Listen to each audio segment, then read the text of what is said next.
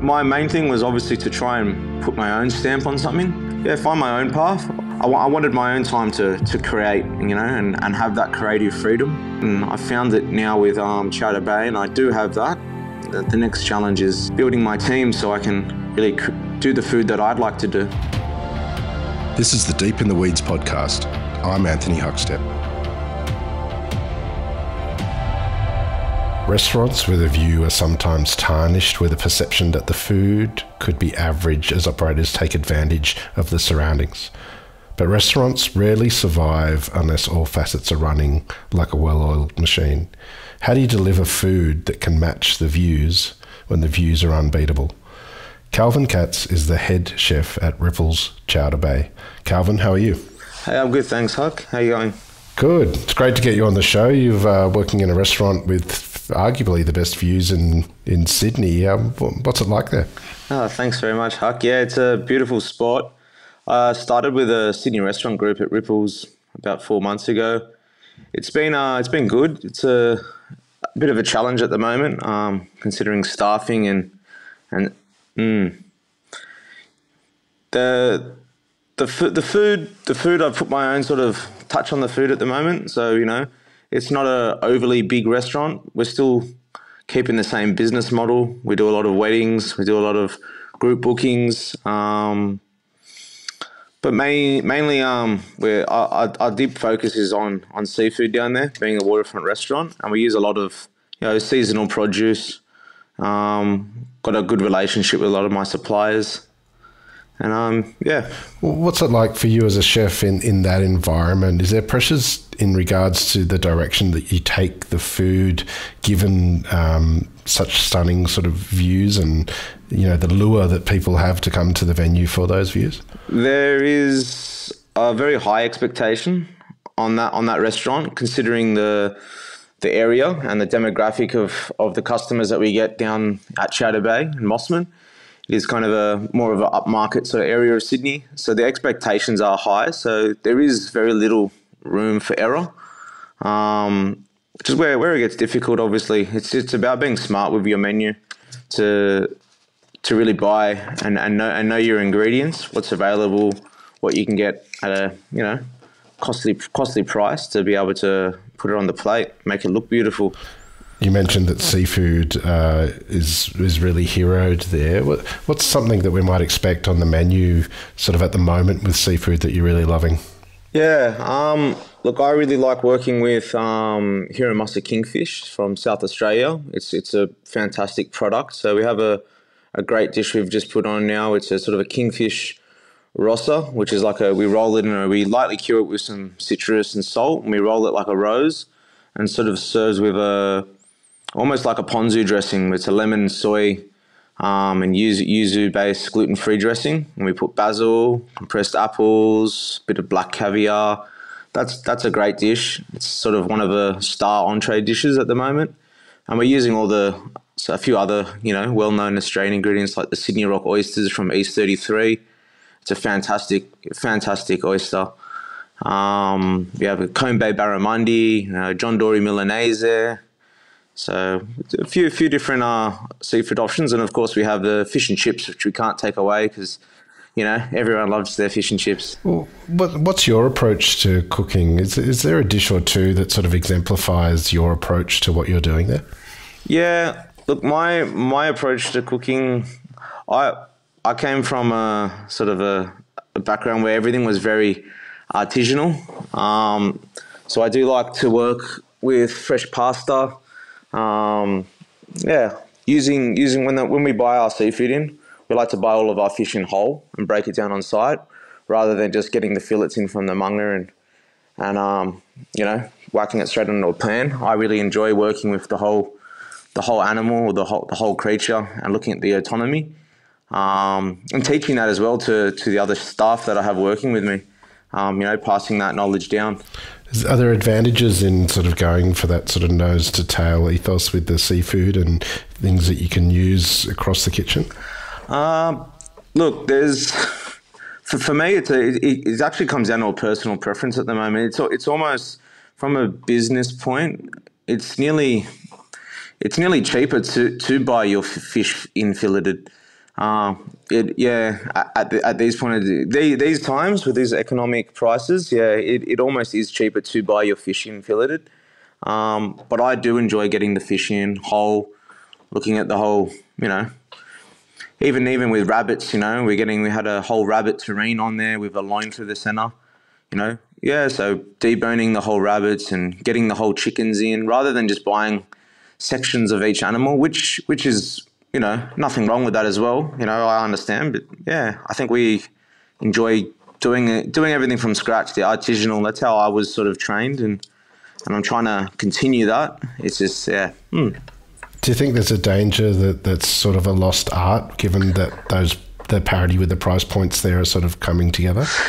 Yeah, definitely. It's a combination of everything where it's losing it. Like when I was an apprentice, there would have been, I did my apprenticeship at Catalina, Rose Bay, and there must have been about 8 of us apprentices, all Australian as well, in the kitchen. Since my apprenticeship, I haven't seen another Australian apprentice my whole career.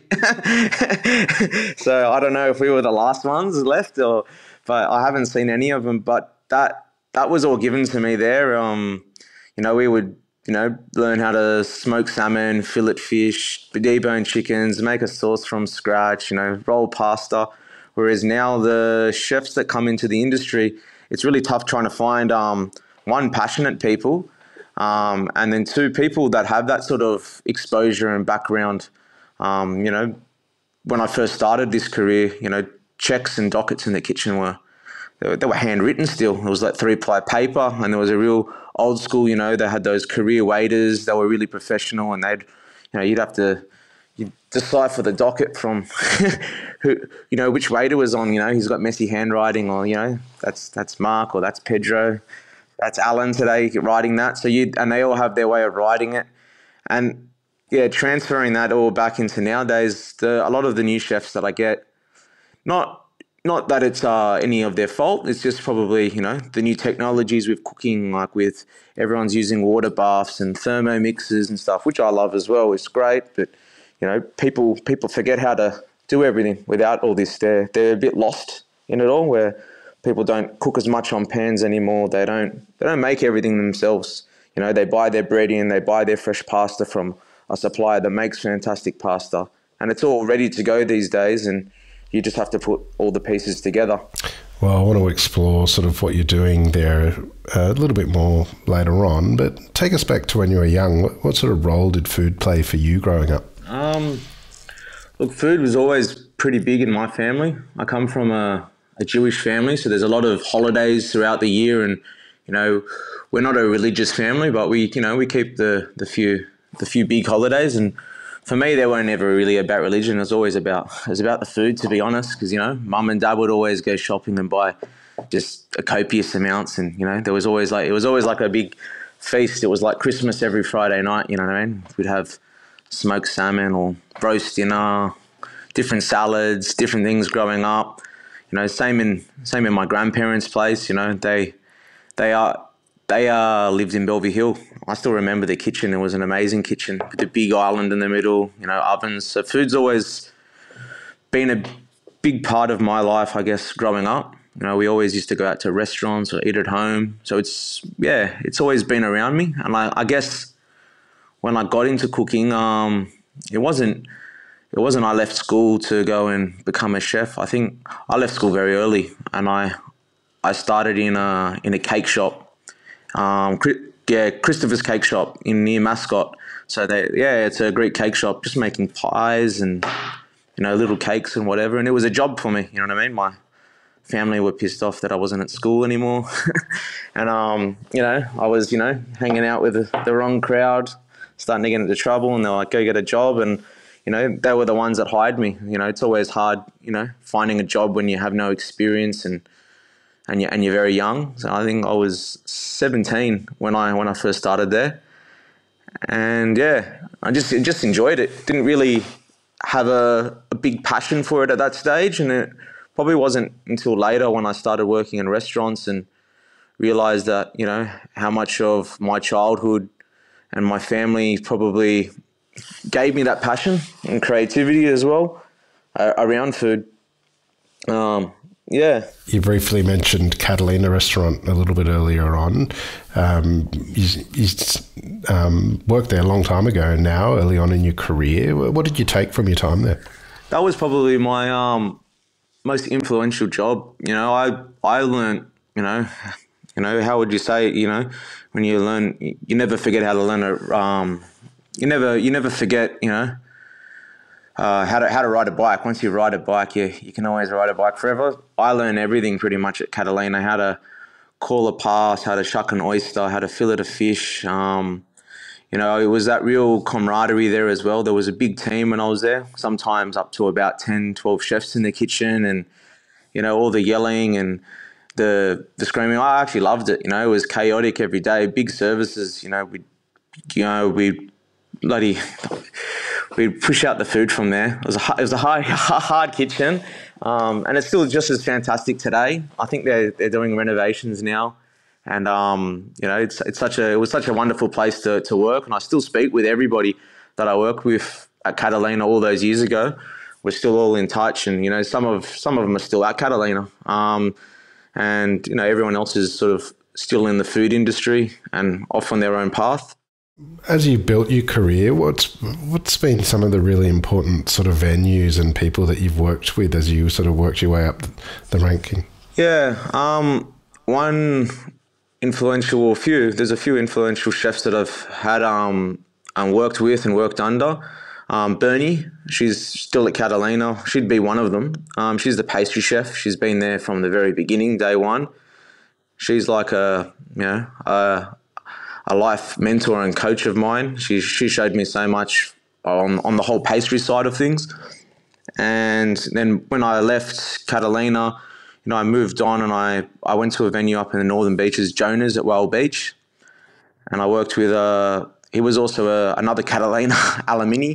He worked there long before I did. I was Logan Campbell. So I worked with Logan for a couple of years, and, he's one of those real old school chefs. He really knows his craft. He knows all the different ingredients. Very good with butchery as well. And just his cooking technique and style was, he had his own way of doing things. Yeah. You spent a little bit of time in Melbourne as well with Vue de Monde, and tell us about that period of your life, sort of getting away from Sydney. What was that like? Yeah, that was one of the best things I ever did, to be honest. I did a bit of traveling before I left to Melbourne, and I always wanted to break free from Sydney and go and, continue cooking somewhere else. And overseas, obviously, it was a bit, what would be the word? Probably a bit frightening to just go completely off to another country.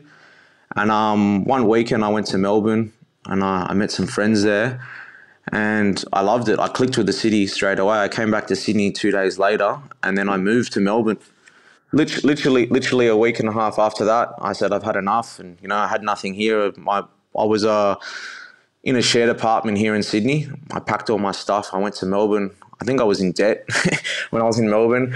I didn't have any money on me. I got a train with 3 suitcases down from Central, and my mum was so worried. I still remember she came and flew down a couple of days later to make sure I was all right. And I was living with a dad's friend at the time, and I got a job at Vue de Monde, which was it was a big deal for me. It was in my eyes, I was like, oh wow, I'm working at a 3-hat restaurant. I've made it to the top accolade where you can get, and working with some of the best chefs in Australia.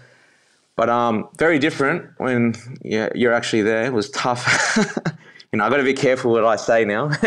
But yeah, I didn't make too many friends there, but I did learn so much. It was a very military-run sort of style background, like procedures to the starting times when you clean the floor, to how things are prepared, the cleanliness. It was I'm not sure if you've been there, it's all completely open on level 55 of the Rialto building. So people paying, $300 to $500 for a meal per person. So everything was a big show, cooking on open hibachis, and that was a massive team as well, about 20 chefs, I think, in there some days on a weekend to do a service of 100 people. It was a new level for me. And up until then in my career, obviously, I learned so much and I was very confident. And when I got into a kitchen of that, it was a whole sort of new level. I felt a bit out of place there, and I struggled there for a long time. Yeah, I did almost 9 months, and then I threw in the towel. But even in that 9 months, I saw so many people come and go. It was a tough place to work. It really was a tough place to work. But I'm grateful I worked there as well, because I got to see and have that exposure at a level like that in Australia, which a lot of people don't get. You've had a few roles now as head chef at different venues. Tell us about your first role there in Melbourne as head chef. My first role as head chef was at Mr. and Mrs. P. It's a small sort of cocktail bar in Brighton, just passing Kilda. And it was a thriving cocktail bar, really cool little kitchen. Tiny team, it was only me and 3 others in the kitchen at once. But we was more sort of like, we had a bit of Asian influence there on the food, but all sort of small tapas style sort of plates. So everything was very fast paced, in and out. There was no entree, mains, or this. People would just order as they went, and it was a great place. They were great people to work with. Very good friends of Greg and Georgia. They're the owners of Mr. and Mrs. P, and I think they've opened another cafe recently in Melbourne called Little Peas, I believe it was called. I can't remember. I left Mr. and Mrs. P when COVID started. So that was March 2020, and that was a bit of a rough patch in for not just for me, for everybody. So it was I got shooken up pretty hard then. I got made redundant, and we had plans to go to Japan in April. Me and my partner, she's Japanese, and we had to cancel everything, and I was pushed in. I was working in a call center, and then finding jobs in random coffee shops around Melbourne, just making sandwiches and doing takeaway food. Had a bit of working with at Ballerina with Matt McConnell, who's another chef. So doing whatever I could do really in Melbourne to survive at that point. What sort of impact did that have on you, sort of being forced out of your industry and doing things that you weren't necessarily wanting to do? Was it difficult for you? Yeah, definitely. It was a big shock. Obviously, you got been a very independent person, the better half of my life, and so just to be able to lose all my income and everything I know how to make money and how to look after myself was to go to work and do all that and not have that anymore and be pushed into an office to answer phones and battle for a little bit of, a couple hours here, a couple hours there, because everyone was doing the same thing I knew.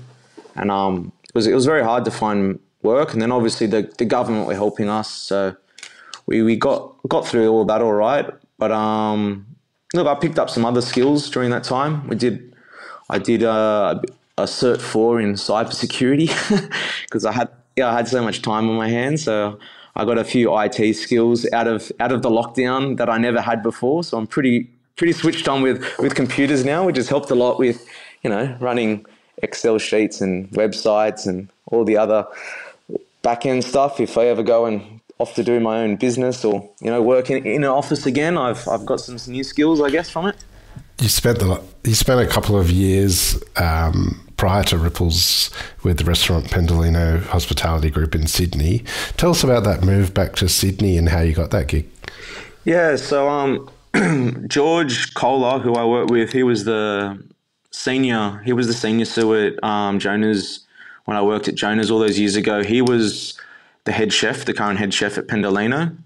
And I've been speaking to George. We're good mates all through the lockdown and everything. And, Melbourne was in nearly 2 years of, prison, And George just said, they were still thriving down there in Sydney and things were open. And, if he was looking for a co-head chef, he invited me to come down and speak to Nino Sakali, the owner and executive chef of Pendolino. So I came down and yeah, it was a good opportunity for me to break free from all of Melbourne, which I do miss Melbourne a lot, to be honest. But yeah, that's how the move came about. It was because, yeah, I had a good friend that worked at the restaurant. He put a reference up for me, thought I'd be good for the role, and it was wonderful working at Pendolino. Co-head chef there to work with Nino Zaccali. He's not just a fantastic chef. He's an amazing operator. He's been a businessman for a long time. He really honed my skills in on management and how to run a profitable restaurant, not just an amazing one. So yeah, I learned a lot from Nino and George, and it was great working there for the past 2 years. And yeah. Nino's been on the show before, and he's always got a lot to say and a very influential character in the industry. Do you have any stories of what it's like working with him? Yeah, Nino's a very intelligent and passionate person about hospitality. He has a lot of knowledge about, obviously, Italian cuisine. He comes from an Italian family. He's super passionate about working with olive oils. I learned a great deal about working with olive oils. Pendolino it's a type of olive tree. So there was 18 different olive oils on the menu at one time. So it was great to have all that first-hand knowledge from Nino, and he knew all the growers and the suppliers, and he would set up meetings. It was very educational on it. You know what I mean? Every ingredient he put on the menu, he'd study it and find out where it's from and teach everybody about it. He was a good mentor for everyone in that business, from kitchen hands all the way through to the chefs and sommeliers. Why did you end up leaving Pendolino and moving to Ripples? I left Pendolino. Look, my main thing was obviously to try and put my own stamp on something, build my own, find my own path. Obviously, George and Nino, that was still, wonderful working with both of them. But I felt like I have, I wanted my own time to create, and have that creative freedom, which is what I've left Pendolino for and sought out. And I found it now with Chowder Bay, and I do have that. The next challenge is building my team so I can really do the food that I'd like to do. How do you feel at the moment? Are you still putting the pieces together in regards to that, or are you feeling you're starting to get your mojo on the menu? Yeah, look, I came in guns blazing, and I made a lot of changes there, and I think I've lost a few people from that process. It's a very difficult place, Chowder Bay, to hire. Obviously, location-wise in Sydney, it's not very accessible by public transport. So, to find chefs that have cars and want to come to work, that's one side of it. And the next side of it is, doing my own food and my own, philosophy of how to build a menu. It's not actually working out how I dreamed it to be, to be honest. Yeah, there's a little bit of a longer road to go there. I mean, the food's great, and it's good. We're getting great feedback, but I do want to take Ripples to a new level. But in order to do that, it's about building a team at the moment, and you're only as strong as your weakest link. And like it was touching on what I was talking about before, a lot of the chefs, they don't learn a lot of these skills anymore. We don't get many Australian people going through TAFE and working at 1-2 hat restaurants. We get it's a high influx of international people, entering hospitality for visas, I find. And yeah, so the skill shortage is definitely real. There's a big gap in the skill level and the quality of the skills as well, and I'm finding. So I'm having to adjust the menu based around the people, not around what I want or what I believe the customers want. It's about what the team can handle at the moment. How are you now at the moment as a head chef compared to the first time you became a head chef? And are you a different person and you approach things differently to then? Always going to be the same person. Yeah, I can. But look, they're two very different businesses. Like Ripples is a very high volume sort of restaurant where Mr. and Mrs. P was a small cocktail bar. Different volumes, different sort of stress levels.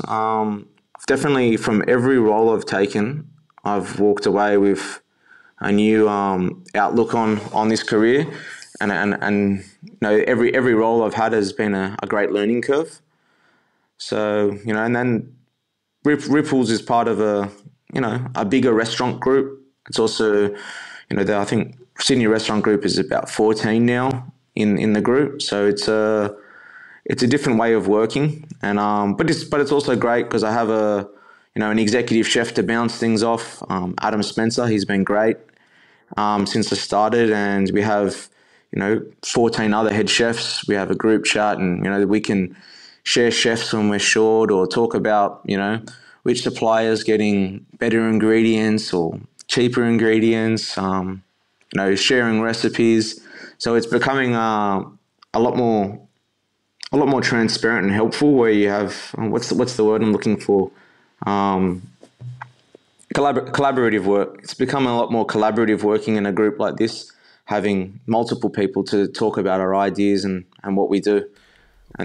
Well, we're heading towards spring and things are going to warm up and people heading out to venues, especially like Ripples Chowder Bay. What are you looking forward to as the year sort of opens up?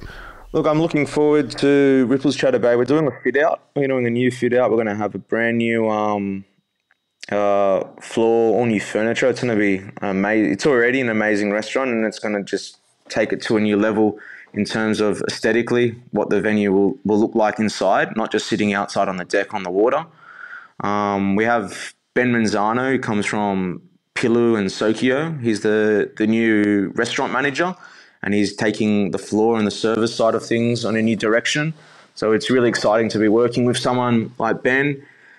And of course, like I said, like we're in a bit of a transition now, trying to find new staff, and I'm really excited. I know with time we will find some, new chefs that are just really passionate and driven. We can teach the skills to anyone, and I just really need to find some core people with passion, which I know they're out there, and excited. The summer should be a good one, I think, with the new direction from myself, Ben, and what that site has to bring. It's a beautiful spot. You can't beat it. Well, I think a lot of people would love to spend their days in that part of Sydney. It's you'd be mad to not work there as a chef, I'd imagine. It's Calvin, it's been great to catch up with you today on Deep in the Weeds, and look forward to seeing what you bring there over in Chowder Bay. Please keep in touch, and we'll catch up again soon. Yeah, definitely. Thanks, Huck. Thanks for catching up today. This is the Deep in the Weeds podcast. I'm Anthony Huckstep.